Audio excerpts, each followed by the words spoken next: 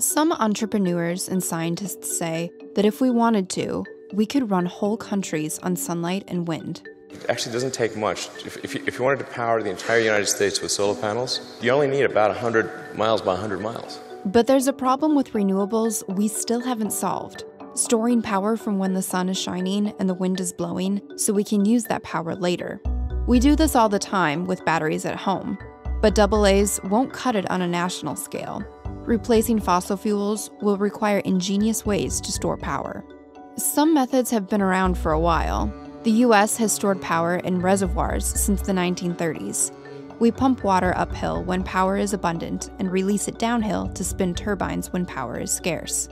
In the same way, we can pump empty caves full of compressed air so it can be released to spin turbines later. We can even store power by beaming concentrated sunlight onto towers of molten salt, which can stay hot enough to turn water into useful steam for as long as a week.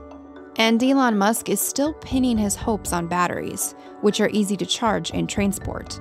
Putting these technologies to use nationally will be a huge undertaking, though.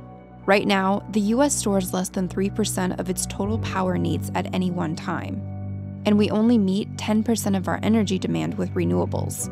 To hit 100% would require an enormous investment, not only in solar panels and turbines, but in storage too.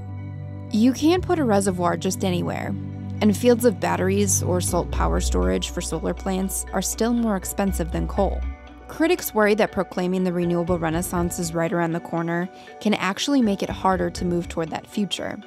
It discounts other energy tech, like nuclear power, and ignores all of the research and development we still have to do to give renewables a bigger slice of the market. The good news? We are moving toward that future. The US government is issuing more permits for hydropower reservoirs, for example, and public and private sectors are both building better batteries.